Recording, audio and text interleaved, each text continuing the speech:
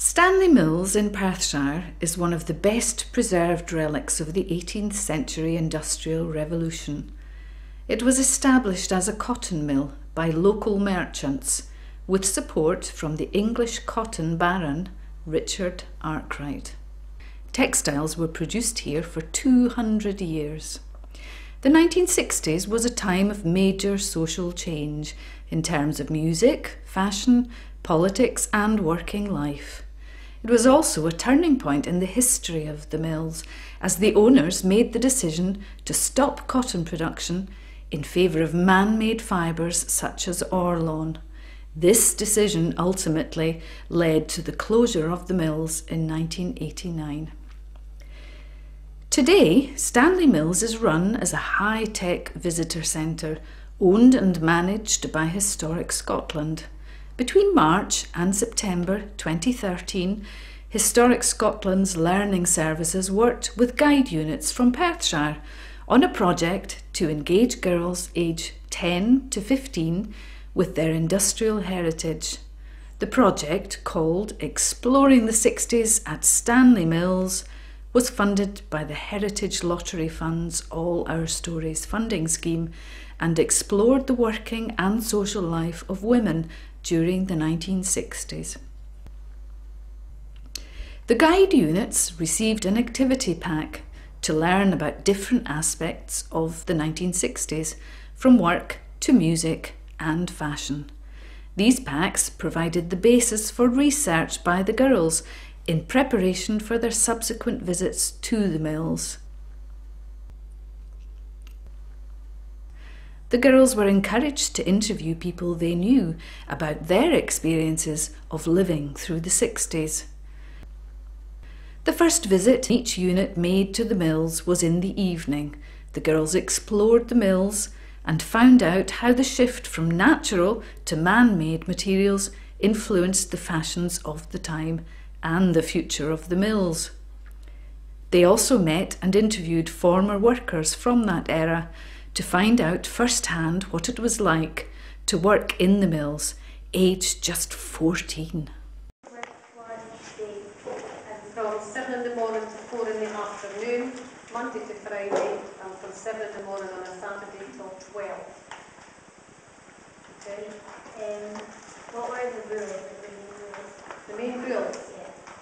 Get your bands lined up and get your weaving done. Because you had a quota to do every day. And if you didn't do it, then you had to stay behind and get it done. They did late nights on a Wednesday and a Thursday night till 6 o'clock if they needed a bigger order done. So sometimes you had to work from 7 till 6. Okay. Do you also have, what was it like to work with different people from all ages? All ages? Yes. It was fine because the young helped the older ones helped the young ones, and we all helped each other. We're from 1st and 2nd Orwell Guide Unit interviewing Anne Perry. What did you wear to the record? What did I wear to the record hall? It depended what I had. I would wear a mini skirt and a little blouse and black stiletto heels. Okay? Were you allowed piercings in the workplace? I wasn't allowed piercings personally because I had to be 18 before I could get my ears pierced, but yes, you could have earrings on. But not big ones because it would get stuck in the looms. Okay? Were you influenced in what you wore by the other people in the workplace? No, because everybody was just the same. We had overalls on. We just wore what we wanted. There wasn't a big fashion thing. What did you wear to work? In the summer, I wore a mini skirt and a blouse or a jumper, top, and 3-flat shoes, loafers with ankle socks. What did you wear in the winter? I wore jeans in the winter time with Wellington boots and big jumpers, scarves, hats and everything, and then change when I got into work. What would you spend your wages on? I couldn't spend my wages because I had to hand it all over to my mum. I wasn't allowed to spend my wages, and I got 50 pence a week from my mum to spend, which in those days was 10 shillings. Okay? I listened to the Beatles, the Day Flat 5, Lulu, Cilla Black, Sandy Shaw. That was about it. I'm I'm Hannah. I'm from the first All Out Guides in Milnerthorpe. Cool. And did anything surprise you about your visit to the 60s night at the Mills tonight? I was surprised by the time that Anne got up and that she worked really early. I was also quite surprised by the length of the skirts. Anything else that surprised you? Probably the accidents and how people got their fingers chopped off. Even in the 1960s? Yeah. What about the age that she started work? I think it was quite young as well because it's quite early, like it's only my age. Yeah, what age are you just now? I'm 14. I'm Mary Donald. And I'm Gillian Young, and we're from HLF Guides. What I found out tonight was that there was more women than men, and that the women in the band room scared the men quite a bit. And I found out that every Friday night, most of the girls went to this thing called a record hop, and used to scratch the boys she met, their names onto her sewing desk. What was your favourite bit about the night? Probably meeting the two ladies who worked here and getting told more facts that I didn't already know. And what was your favourite story that they told you? About the lady who, after she retired, still worked here because it was like her family, even though she didn't get paid. Guys, we're here at Stanley Mills to talk about how life was in the 60s. Really enjoyed when Anne talked about what life was like in the 60s, like how different it was, and just clothes and the money and everything like that. It's just so much different. Like it's such like it's not that much long difference. It's interesting. It's like a different time. In a sense. Totally different. Yeah. Thank you. I think I'm looking forward to learning how to do like the dance or the designing. I'm not too sure which one I'm going to do, but I think it'll be really fun.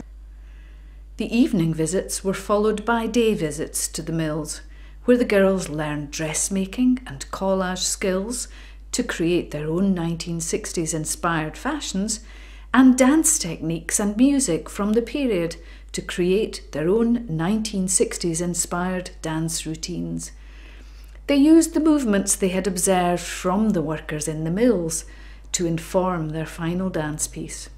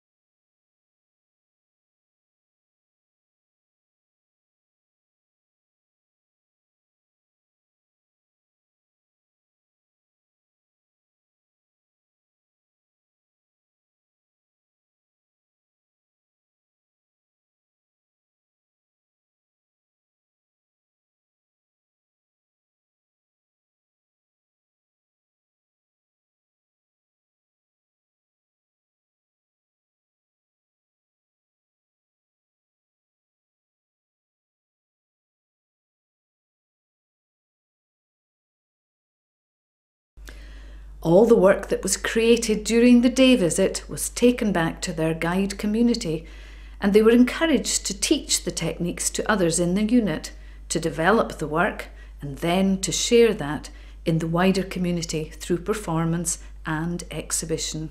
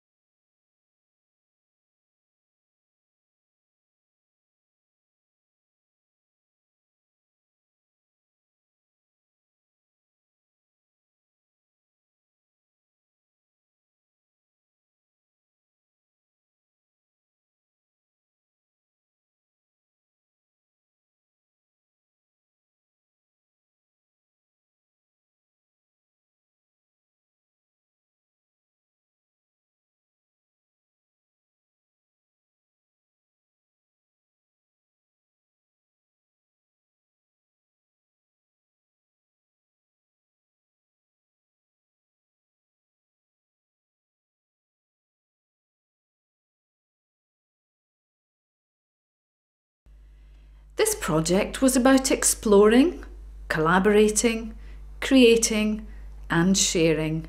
It has really engaged the girls involved, and they're still talking about it and planning what to do next. For Historic Scotland, this project has allowed us to celebrate the role of women in Scotland's industrial heritage and to engage with the women of the future.